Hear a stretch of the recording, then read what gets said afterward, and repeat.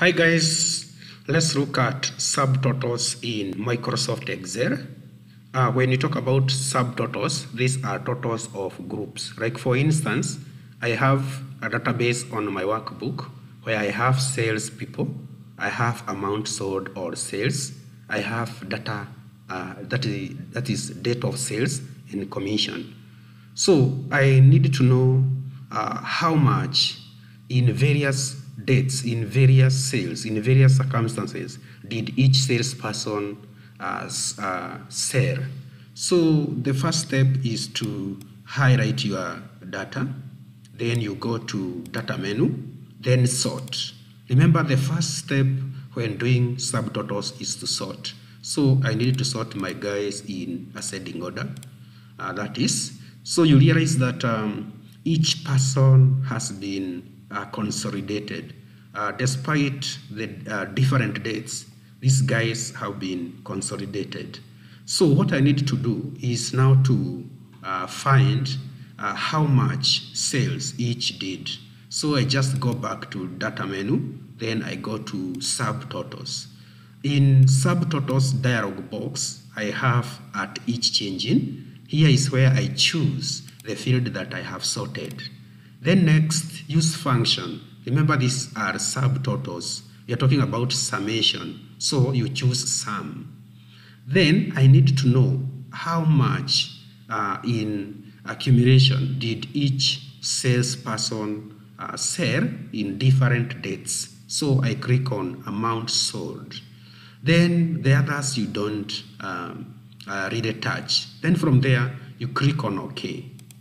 So once I do that, you realize that this guy here, Enkoho, sold a cumulative total of 3.5 million.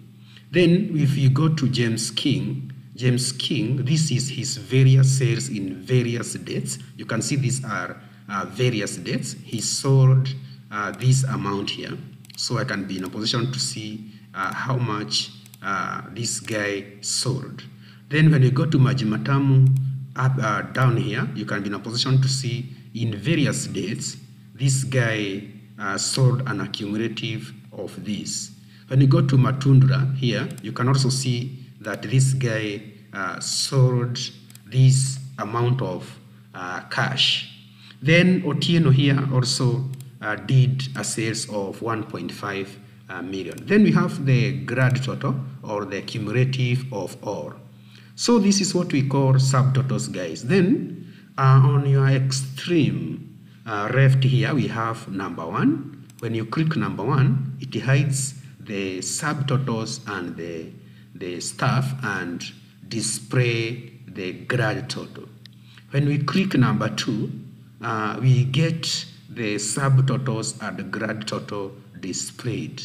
When we click on number 3, everything else is displayed. You can also do the same by clicking on these minus symbols here, these ones, but that one is a bit wanting. So just use this small number 1, small number 2, small number 3 here.